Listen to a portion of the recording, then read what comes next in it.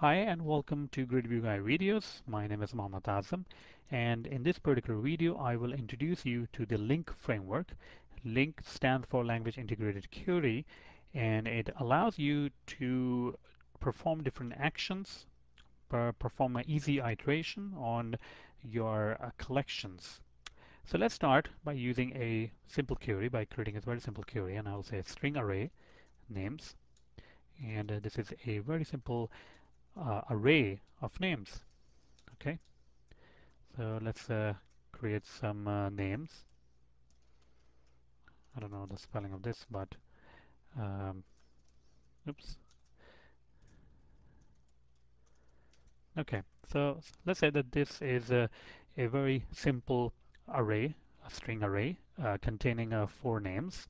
Okay, and I want to basically print out all the names in this particular array.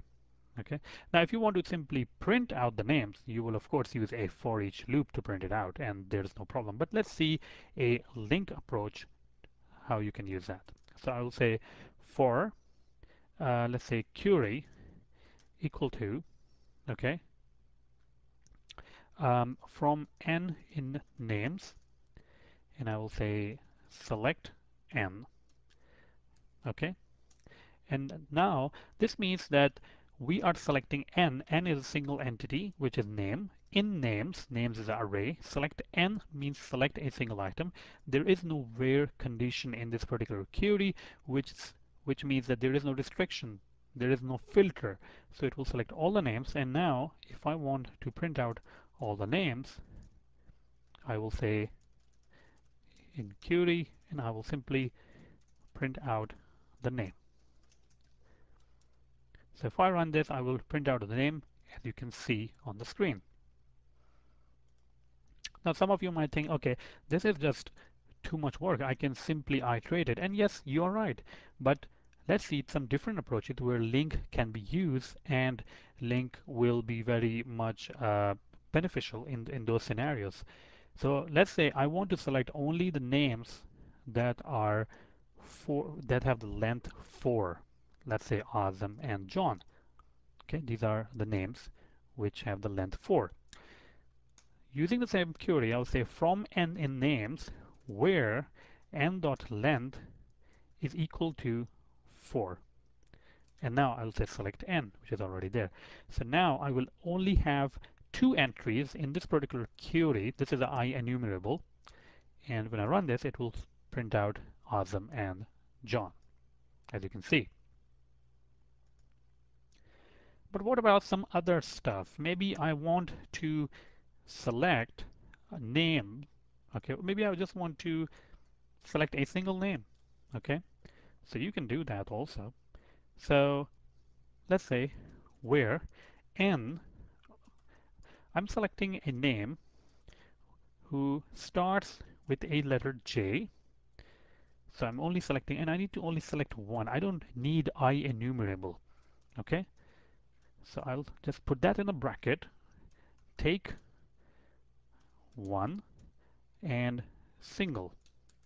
So this will give me a single element out of the names array, and this will actually return you an item, and I can actually print out the item.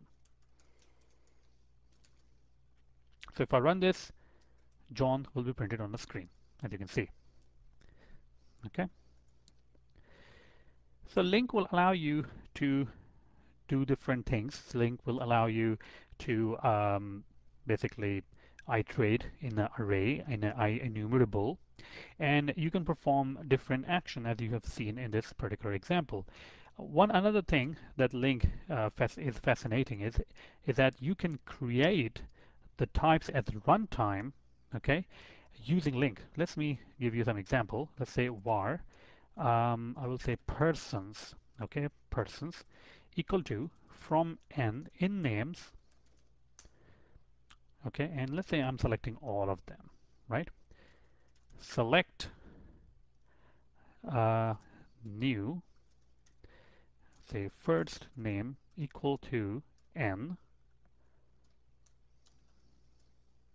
okay.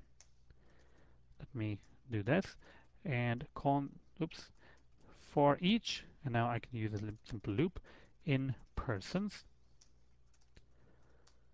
and console dot write line person dot first name. So what I have actually done over here is I have created a new anonymous type and assigned the name to that particular anonymous type. Okay, and then I have written the name on the screen. So if I run this, it will simply display all the names, but now we have an anonymous type which contain one property, which is first name, and I assigned it the n, which is a name coming from the list of names, and then simply I'm printing it out on the screen. Now this shows the power of LINQ with anonymous types, and you might be wondering that, hey, why do I need to use anonymous types? You can use anonymous type if you are reading from some of the other source. Let's say you are reading from a RSS, some sort of a RSS or some sort of a URL, then it will be very beneficial that you don't just create a type, you don't define a type, but you just create the type at runtime because it's just for the display purposes. So in this particular video, we learned how we can get started with LINQ. We saw some of the very basic operations which can be achieved using the LINQ framework. And in the later videos, I will go into a little bit more depth of LINQ. Thank you very much, and I hope you like this video.